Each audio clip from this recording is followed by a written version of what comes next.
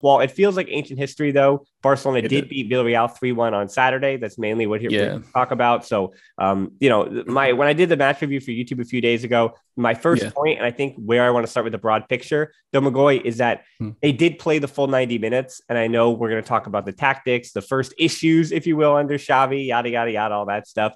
But even if they didn't deserve the result, they won and they collected the 3 points.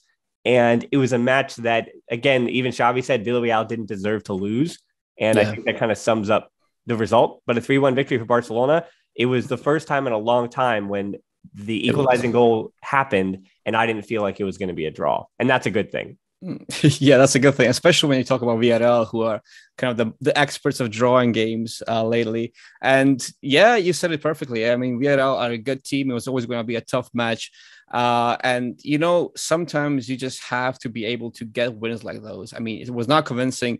To be honest, the first 20 minutes were pretty good. I thought that we were really good in the first 20 minutes. We kind of controlled the game. We kind of managed to set up the tempo and control it well. And then it sort of fell apart, which is a big issue. It has been a big issue for years now. Barca haven't been able to kind of maintain dominance, even if they did manage to kind of dominate or control games for certain periods of time.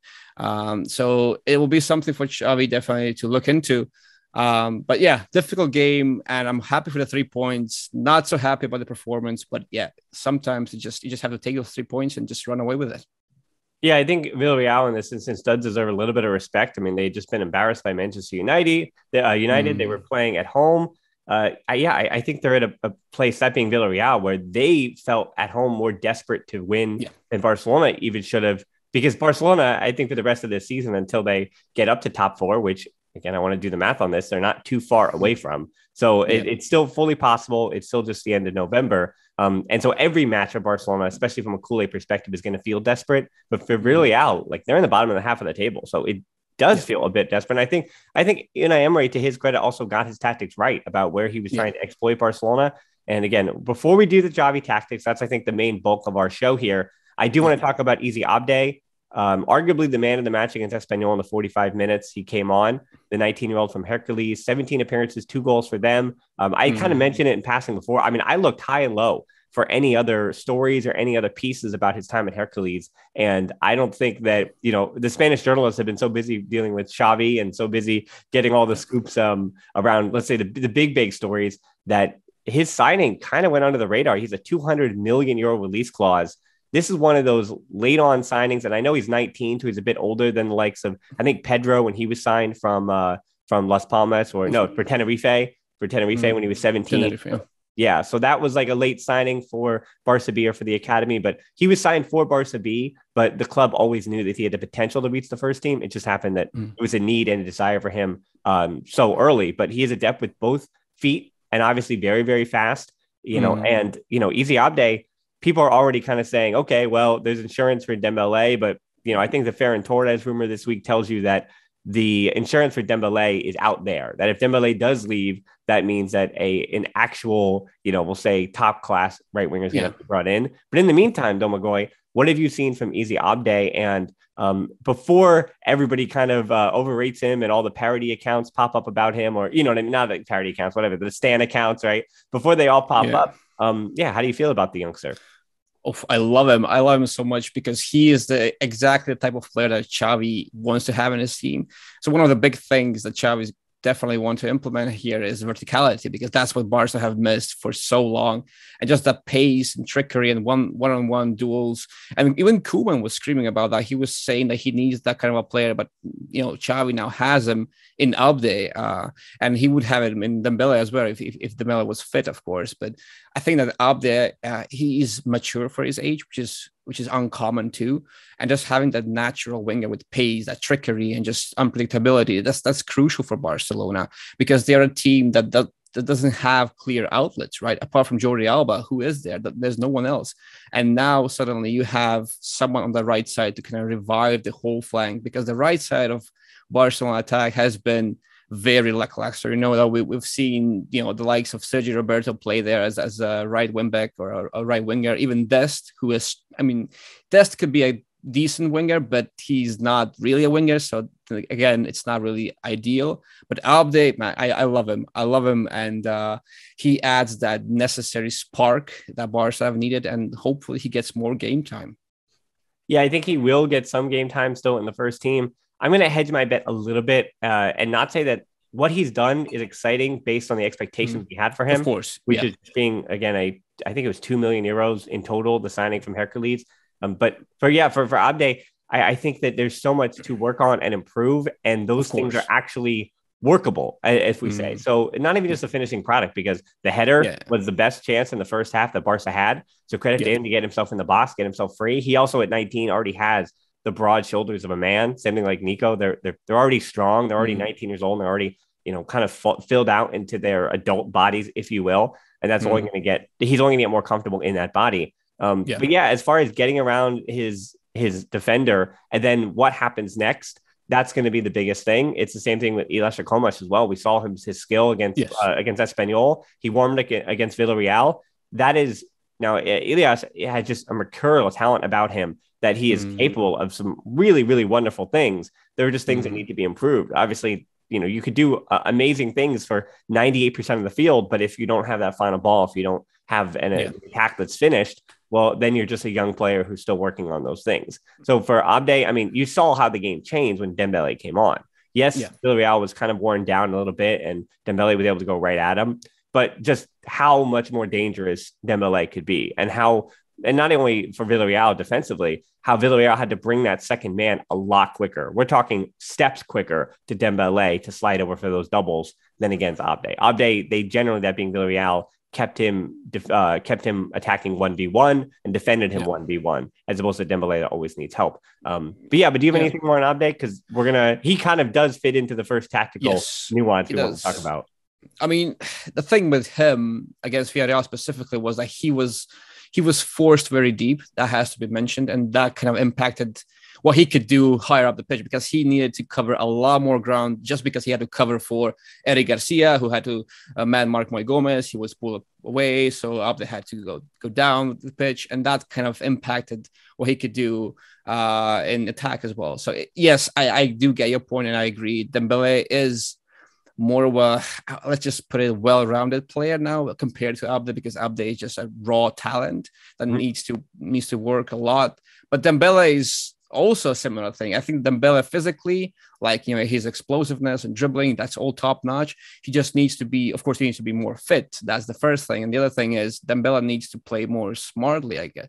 He needs to know how to time his runs, when to run, where to run, how to drag his markers. Sometimes he needs to run just for the sake of pulling away markers, not to expect to receive the ball. And he doesn't have those instincts just yet, I think. And that's the same thing with Abde and Ilias, even, those young players, that young wingers, they need to know when to move, how to move, not just being this pure physical talent that will kind of burst past his marker and do stuff, just pure talent alone.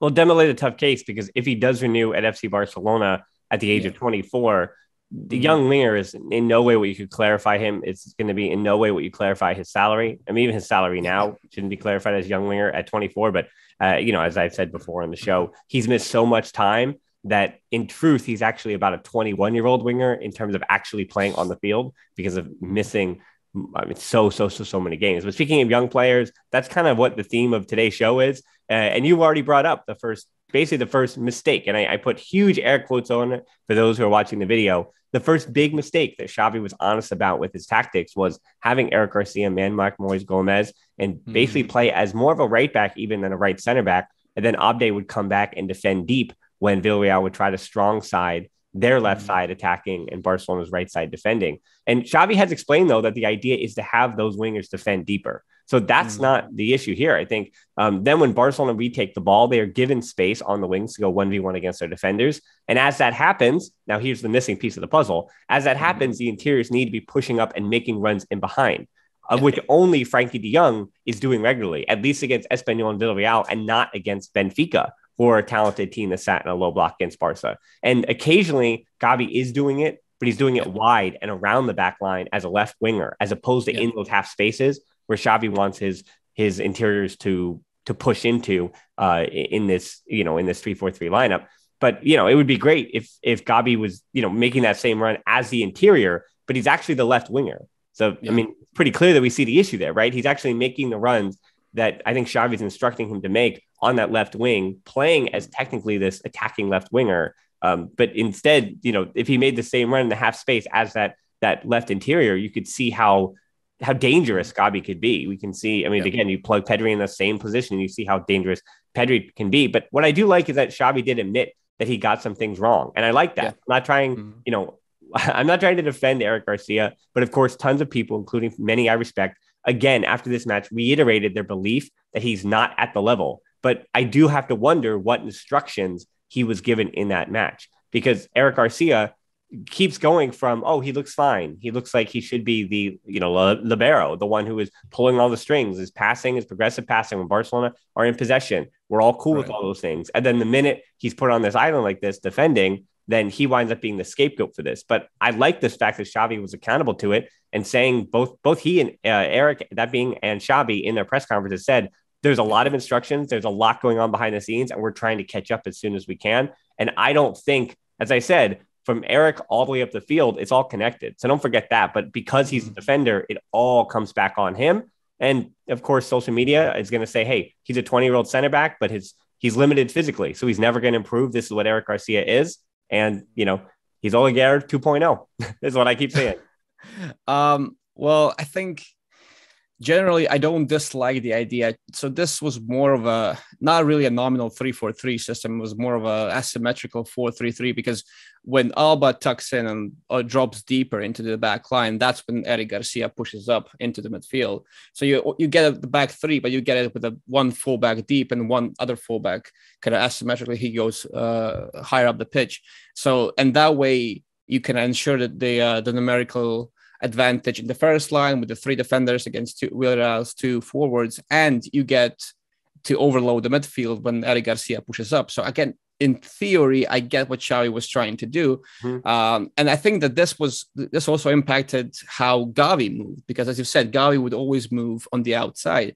And that's because when Alba would tuck in, there was no one else to provide the width on the left side. And you remember, Xavi wants to have both of his wingers wide, at least initially, and then Gavi would tuck in eventually when Alba overlaps. But if Alba is deep into the back line, then no one else can provide the width on the left side. And that's where Gavi comes in. He has to be the one who can stretch the pitch and stretch the back line and ensure that there's more space in the half spaces for Barca and Memphis to operate. So that's kind of the thing with Gavi. And with Eric Garcia, yes, I do agree. He's excellent on the ball, but then physically and defensively in 1-1 duels, he's not as proficient.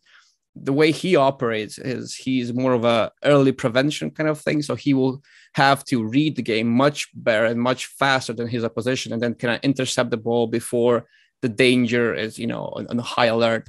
So I think that's how he operates. And how does Xavi kind of combat that? I don't know. He can either try and improve that aspect of his game, or kind of try and cover with other profiles in the back line, with like Araujo, for example. Araujo would have to cover for Eric in those situations. And I guess that is the only way that Eric is going to kind of succeed, I guess. I mean, I don't dislike him. I think he has a lot of potential, and I will release a piece on him very soon, because I find this all very, very interesting to kind of talk about. But at the moment, he's not exactly playing to the full of his potential, but he is a key cog at Barcelona's backline, because he is the only profile that's purely ball progression. When it comes to ball progression, no one can touch him, really. Araujo is not that good on the ball. He is decent, but not as good as Eric. And PK is kind of diminishing. And then you have Longley and Umtiti, who are good on the ball, but at the same time, they're not really reliable. So I guess he is necessary, but at the same time, there's always a risk with him. So it's a strange case. Well, I think too that because neither Araujo or Eric Garcia are left-footed, you understand why Xavi put Eric Garcia on the right side, because as we keep saying that this will probably not change when Ansu comes back either. I mean, it could when Ansu comes back and you actually have a real left winger starting on the touchline and just attacking. But again, he's not this dribbling left winger. So I would actually not be that surprised if in this system, Ansu plays in the middle and Memphis plays on the left and you let him dribble a little bit more. But we'll have to see what happens there. That said, I understand why it was Lenglet against Benfica, as I said before, and then Araujo as the left center back starting against Villarreal. Well, it was actually Piqué as the left center back, and then Araujo in the middle playing basically, snuff everything out. And that makes sense because, I mean, while Piqué can pass the ball, Eric is actually a better passer, or at least breaks lines a little bit more and is a bit more with his progressive passing, essential to the system of possession. And so I understand why you want to put your best center back passer on the side that is just with a 1v1 winger behind, so that when you strong side the other side, that left center back doesn't have to pass the ball 15 or 20 yards and break a line. So you're putting all the onus on your right center back to break that line, as opposed to, again, Benfica and Lenglet is a better example of this than Piqué, because Piqué is, again, a better passer than Lenglet. But Lenglet only had to make 10 to 15 to 20 yard passes to Alba, to Gabi, to Frankie or Nico, and then to Busquets or back to one of the other center backs. So his passing range, which is that left center back passing range, is so much more limited. But yeah, and then your point on Araujo, 7 ball recoveries, won all 5 of his duels, 5 clearances, 2 interceptions, didn't commit a single foul. And other than the shot that went wide by Danjuma, Araujo was everywhere he needed to be. And so Barcelona have at least one defender, at least one very high quality passing, progressive passing center back. And then they also have the leadership of Gerard Piqué, which I actually think under Xavi, now that he has people to lead again, that being Piqué, I think he's found his role as a leader. And while he cannot physically do all of it, I think it's worked out. And then the final point I have about these center backs before I throw it over to you is that Albert Roge, who he's very well trusted throughout the academy, sport journalist, also reported that Diego Almeida, who I talked about before, he got called up to the Ecuadorian national team, which is huge for him at 17, plays for the Juvenil Oz. He noticed, that being Roge, that Almeida was playing the same position that Eric Garcia played for Juvenil A. And what Almeida is he's a little bit, I mean, he's still 17, he's still growing into his body, but he's maybe not going to be Araujo, but he's going to be physically, I think, a bit more impressive, at least at this point, than Eric Garcia. But he is a right center back playing out wide, basically as a right back this weekend for Juvenil A. So that's another thing where I wonder, is this an entire system change? Is Xavi asking a certain thing of the profile of a right center back moving forward? And these are just structural things that you have to wonder. And then the one player I want you to talk about with this is the 20-year-old left-footed center back, Mika Marmol for Barca B. He's a case where, is he really ready to take that job over from Lenglet, Piqué Garcia, or Umtiti? Because just like EZ Abde or Elias, I could see, just like you, I could see Marmol getting some time over Lenglet in Umtiti or Garcia playing at left center back, because Marmol might be the profile that Xavi is looking for that position. He definitely is, because Mika is very progressive and he's left-footed, and that is kind of a commodity in world football now. It's just finding a left-footed center back is just amazing. And I think that he has the skill set to kind of fit into Xavi's system, because he's very comfortable on the ball. He can run with the ball. When he sees the space, he will exploit it. He will go for it. He will dribble if he has to, and then he will deploy a pass that can break lines and can connect the thirds as well. So I think in that aspect, he is the perfect fit, actually. So yeah, he is very young, so you can never know how that transition is going to go. Maybe he doesn't do as well, but I think that he has the potential to do well. And I would definitely trust him over Umtiti and Longley. I would just try it out and see how he goes, because you don't have much to lose with such a player, because the upside is just incredible. If it does work out, like Araujo, for example, you've solved a major issue in the team that you haven't been able to fix for years now, I guess even. And I would give him a shot, because he's not the most physical one. He is pretty tall, I think, but not as not physically too strong. He's a decent duelist still, but not Araujo level. No, nowhere near that.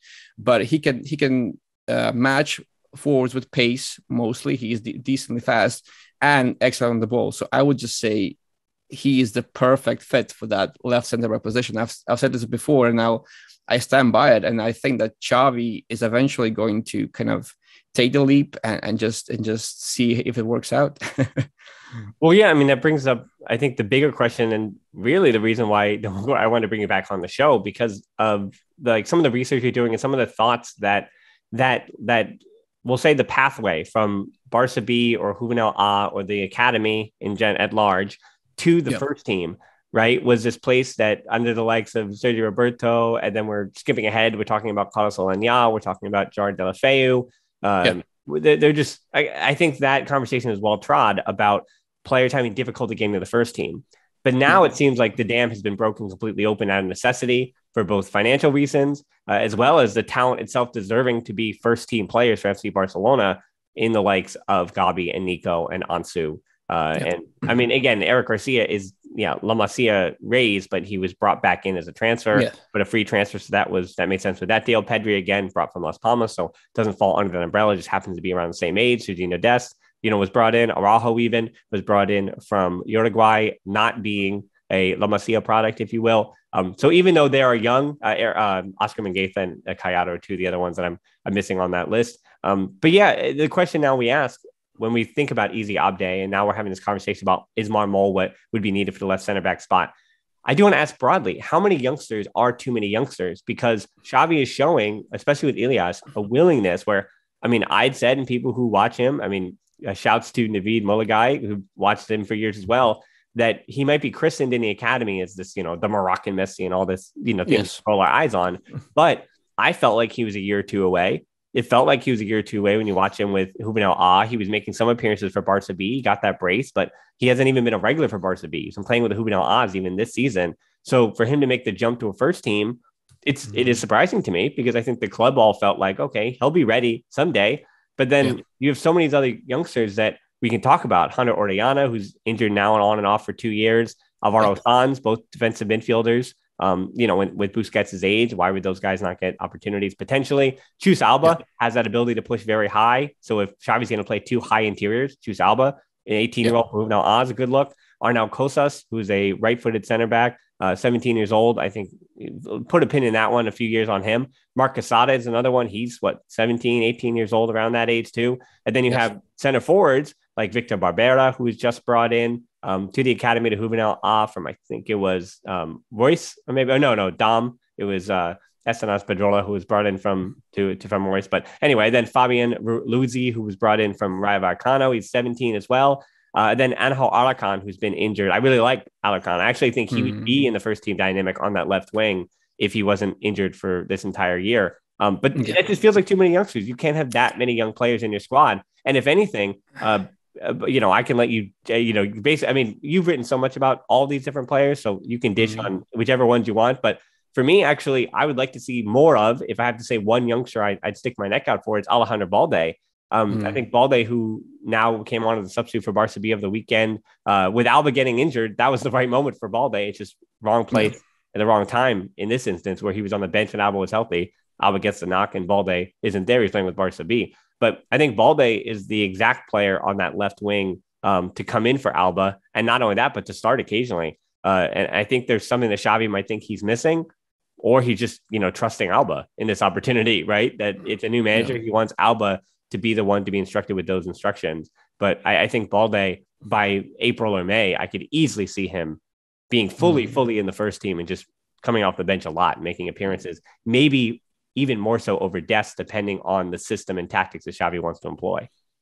Yeah, definitely. I mean, I would definitely put Balde ahead of Dest on the left side. Definitely. Dest on the left side was decent at times, but I just don't see it long term. I just don't see it. He has to be on the right side. As for Balde just taking over Alba, yes, he was one of the youngsters that I really thought I was going to make it right now. The situation was like prime for him with the Alba, with the injuries and all that stuff, but he just disappeared for some reason. And I think his time will still come. He can, and he has the potential to do so. It remains to be seen how well he can handle the wing back role, sort of, that's Xavi's trying to do with the 3-4-3 system. We'll see how that goes. Is that going to play to his strengths or not? I'm not sure at the moment. We'll see. We'll have to scout that a bit more. Just generally on youngsters, I think, yes, I believe there always has to be a healthy mix of youth and experience. That's kind of a given. But at the same time, Barcelona is somewhat unique in this regard, purely because of the academy, because using academy players and using quote unquote foreign players who you bought on the market is not nearly the same thing, especially in Barca's case.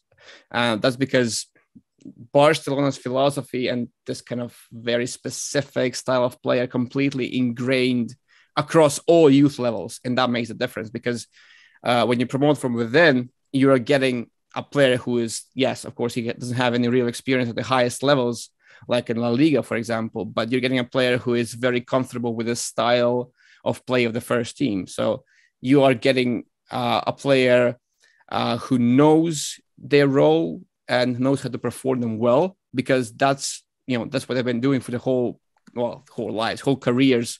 If they were in La Masia for a longer period of time, that is.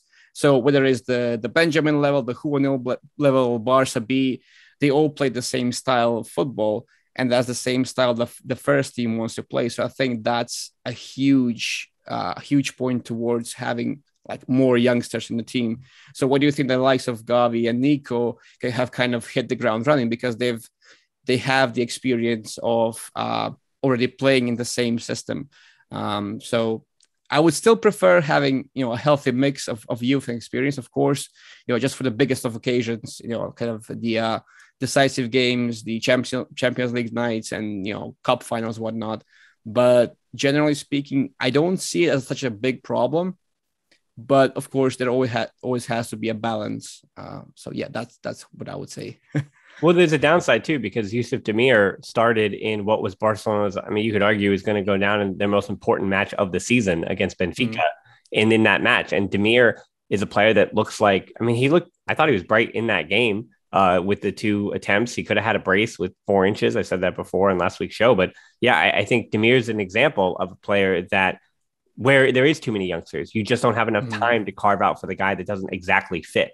Right. And so if you have Demir and you have Coutinho sitting there, and I know they play on the left wing and the right wing, so it's not the same. But if you have Coutinho and you have Demir, I think Xavi is like, okay, I'm going to trust obviously Coutinho in this instance. Right. There's a reason why he is who he is, why he's such a problem in that he's too good of a player to be just a bench option or to be this guy on the peripheral of the first team.